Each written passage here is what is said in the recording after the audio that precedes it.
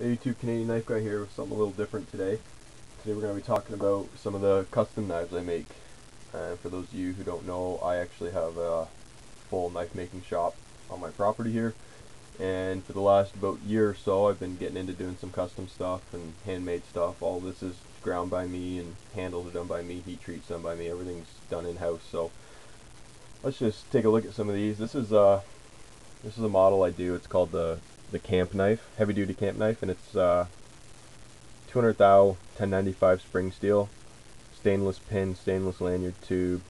I use G10 for the liners, and most of you guys know G10 is handle material. For example, this Spyderco Manix, that's G10 for the handle scales, and you can buy it in thin sheets, and I actually use it for the liners of my handles. It's a preferred product to use for fixed blade handle liners, and everything's epoxy down, and this blade's taped up because it's been hand finished and hand sanded, and I put my maker's mark on it. So I have a couple of those on the go. Here's another one I'm working on with this handle material is Bacote. It's a type of wood.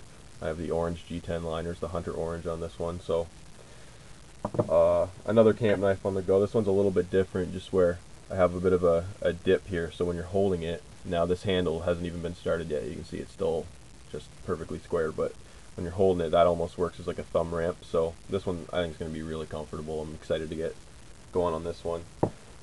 And here's another style that I'm working on. This is a spear point blade, and it's taped up. Sorry about that. You can't really see what I've done with it, but it's a flat grind coming from about a 1/4 inch below the spine, and it's got this finger choil in the front here, so you'll be able to choke up and do the grip on it, or also hold back on it. So this one also, I've started profiling the handle, but still got a lot of work to do on that. Again, stainless. This time I used 3/16 stainless pins and stainless lanyard tubes. So here's one that I've had finished up for a while, and it's my personal user, so it's kind of got some scratches on it, but same thing, some nice cocobolo. This piece was especially nice because you can see the grain of the wood kind of flows with the curves in the knife. So once again, stainless pins, stainless lanyard tube, the G10 liners, and I got a little piece of paper here. I guess I can show you that.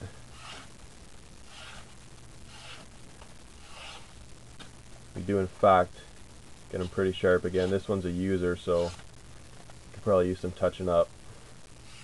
But let me do that real quick.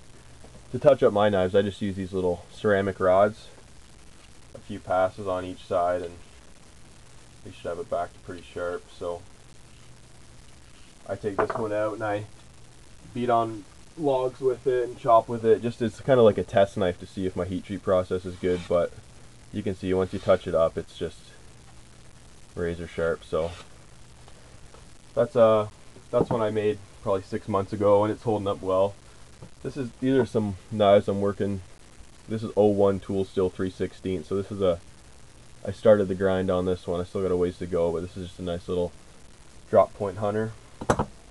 I got these knives here. This is sort of a tactical design I'm doing. It's a Tanto point, and I still got to drill the holes in this, but it's another example of some stuff that I'm working on. I got a bunch more camp knives ready here, ready to be cut out, and they've been sketched on, and so I need to start grinding those. So thanks for checking out my video, guys. I'll update you more as the process continues, and yeah, stay tuned for more. Thanks.